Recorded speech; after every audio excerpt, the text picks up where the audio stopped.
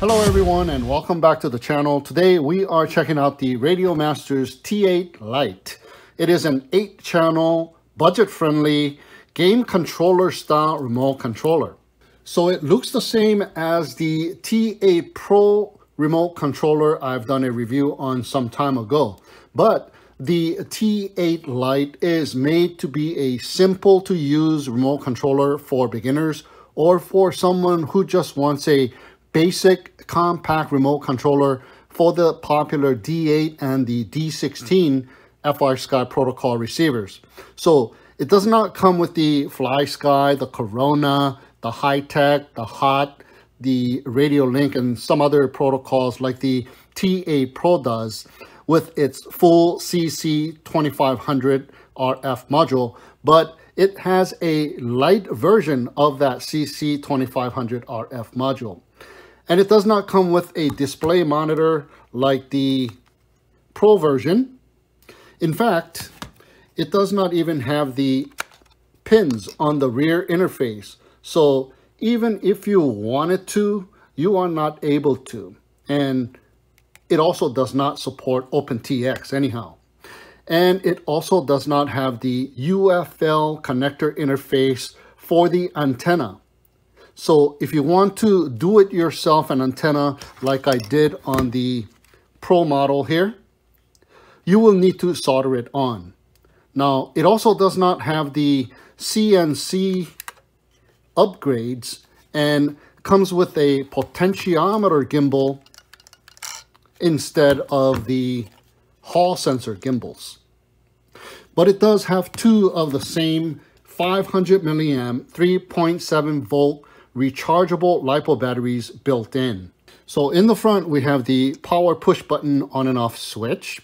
We have the neck strap, which is made out of plastic instead of metal, like the Pro version. We have the battery indicator LED lights and the light up logo. Now, this is the gimbal from the Tyrannus that I put on here, but it does come with a 2-piece gimbal sticks, and they are the same as the Pro model, like these ones here, which I have taken off. I kind of prefer these sticks over those, so I placed it on here. So you can be removed and changed out with any other M3 gimbal sticks.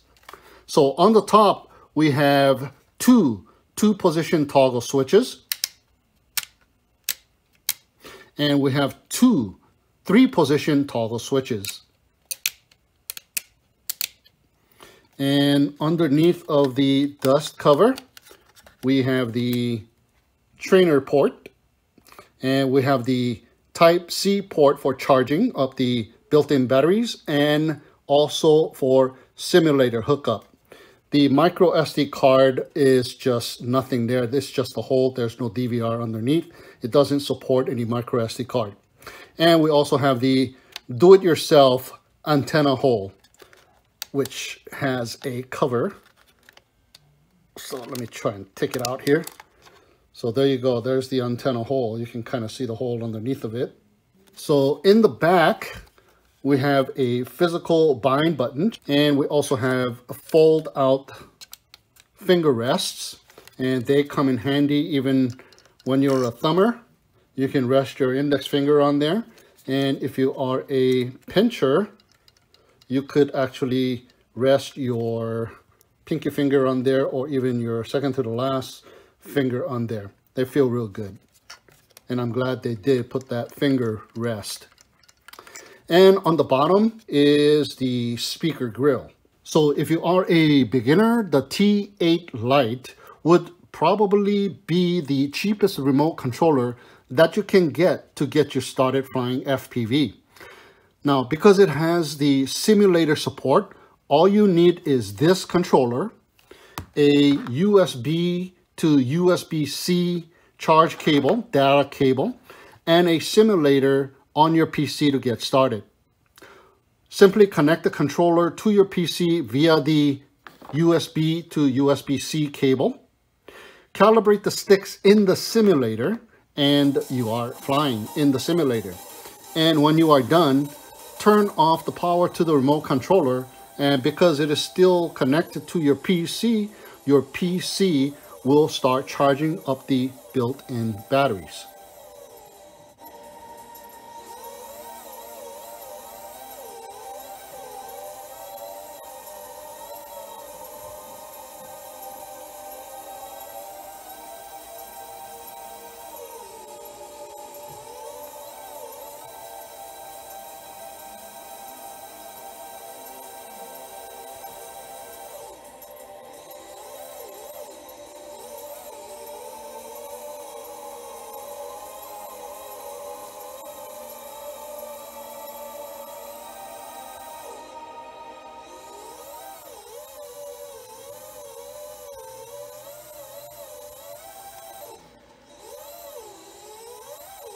So to bind it to a quadcopter, turn on the remote controller.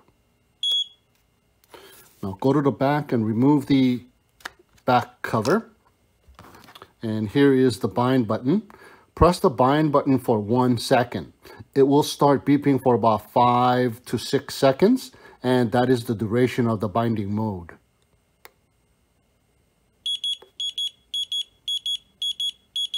Now, if it beeps singularly, it is set to the D8 protocol.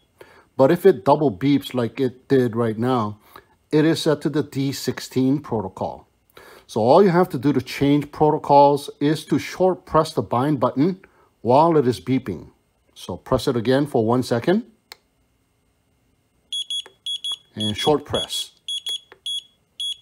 D8 protocol, D16 protocol, once again, D8 protocol, D16 protocol. All right, guys, so to bind it to a D8 protocol receiver, you need to first set the controller to the D8 protocol. So power it up, flip it over, remove the cover, and press that bind button for 1 second. Single beeps, so it is set to the D8 protocol. So we are good to go. It'll beep for 5 to 6 seconds and it'll come to a rest. So put the quadcopter with the D8 receiver or built-in receiver quadcopters like the Emax Tinyhawk, the Tinyhawk 2, or the Tinyhawk Freestyle into the bind mode. So power up the quadcopter and press the bind button. Just follow the manufacturer's instructions here. Now flip it over and find the bind button. The bind button should be right there. And it should say bind right next to it as well. So go ahead and hit that bind button. There you go. I felt it press. So the quadcopter is now in the binding mode. And now you can go back to the remote controller and press that bind button for 1 second. The light sequence should change. There you go. The light sequence just changed. So we have a successful bind. So what you want to do now is power cycle the quadcopter.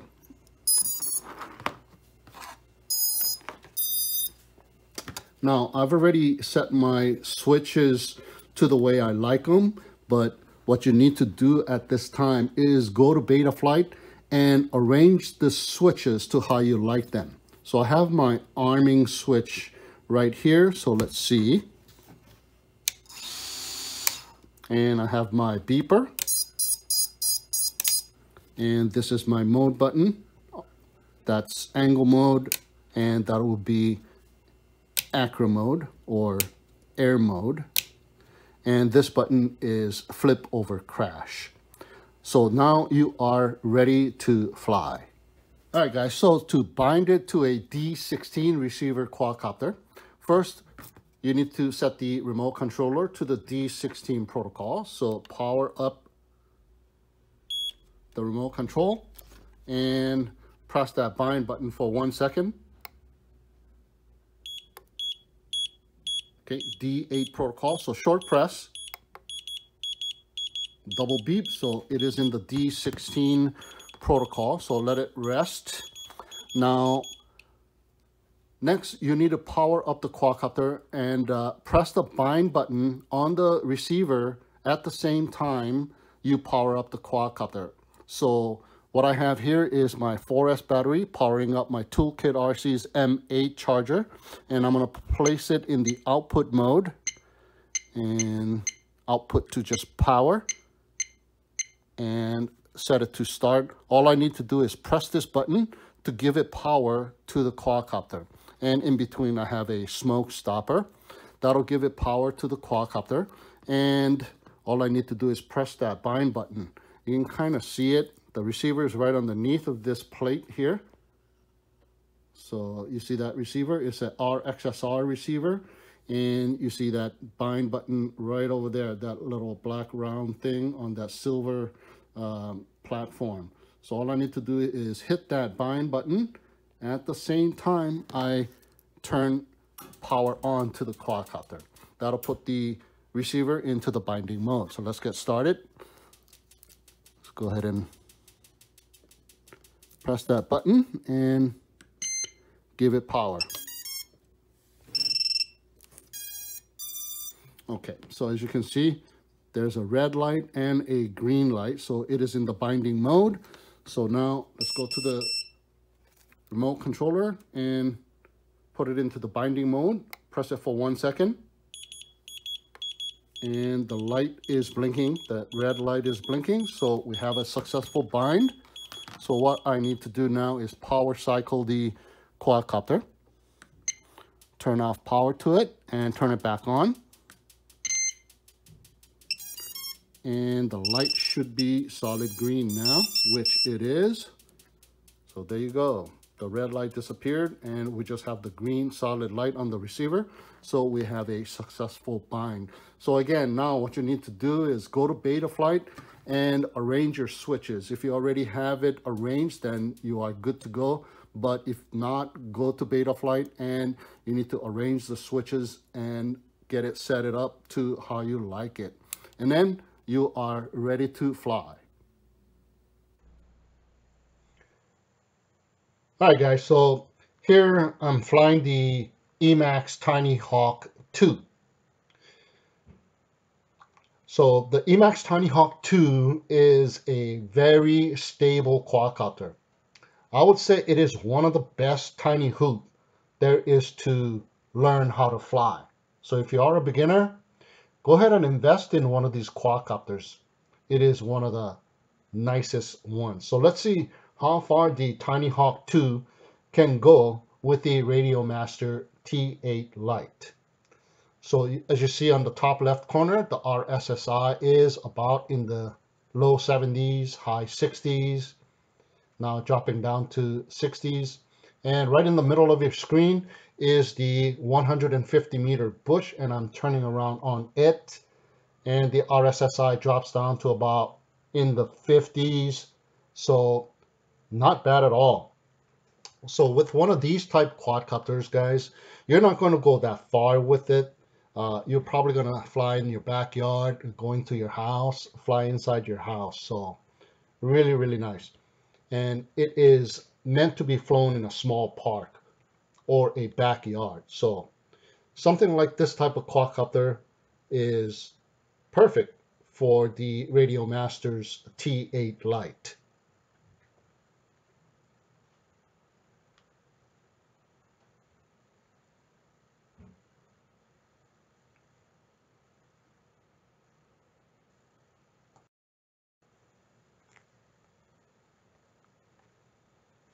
Okay guys, so here I am now flying the Emax tinyhawk 2 freestyle. So this is another quadcopter that I would highly recommend, although this one is not completely a beginner quadcopter.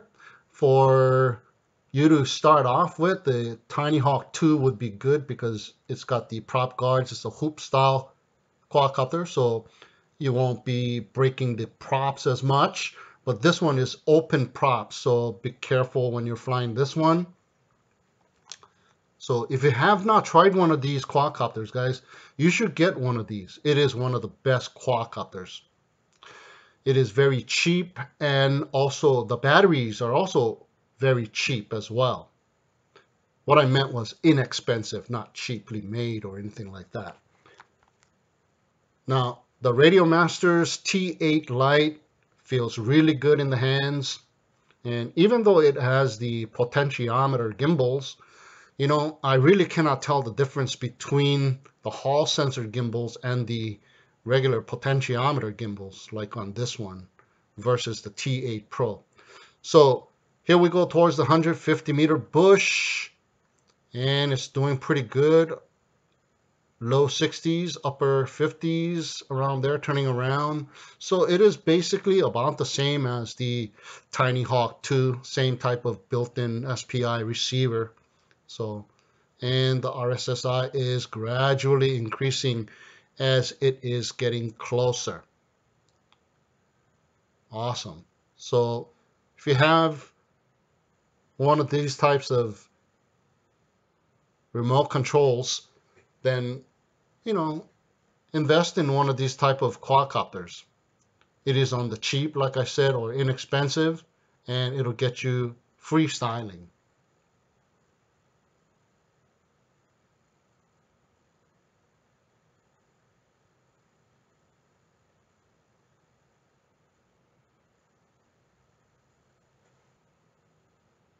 Okay, so here we have the Holy Bros Kopis 1. Now this one has the RXSR receiver, so the RSSI is not working with this transmitter, and the RSSI value is stuck there at 49. Now the RXSR receiver needs an auxiliary channel to set up the RSSI values, and you need OpenTX firmware to set it up. But check it out, guys. The T8 Lite is just like a bigger transmitter and feels really great flying a 5-inch quad. And it has no problem going beyond the 150 meter bush. So you can fly any quad with a D8 receiver, and you can fly any quad with a D16 receiver with the Radiomaster's T8 Lite. And it feels really good too. So there you go, guys. If you are a beginner pilot and want to get into FPV on the cheap, get yourself one of these and practice in the simulator. And once you feel confident enough, get a quadcopter you feel comfortable with. And I do recommend the tinyhawk too. And go out there and FPV. Now the Radiomaster's T8 Lite is good enough for a 5-inch quad, as you see here, and it can get you flying in the simulator, as you saw before, so that you can learn how to fly with minimum investment on your part. Now, I don't think there is a transmitter priced this low that'll get you flying FPV this easy. It is easy to bind and set up, as you've seen, and all you need to know is the basic setup in Betaflight to get you to set up the switches and get you out there flying. So that'll do it for this video of the Radiomaster's T8 Lite.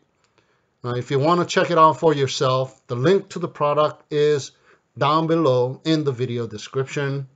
So with that, thank you so much for tuning in and watching. Have a great day, and we'll see you again next time.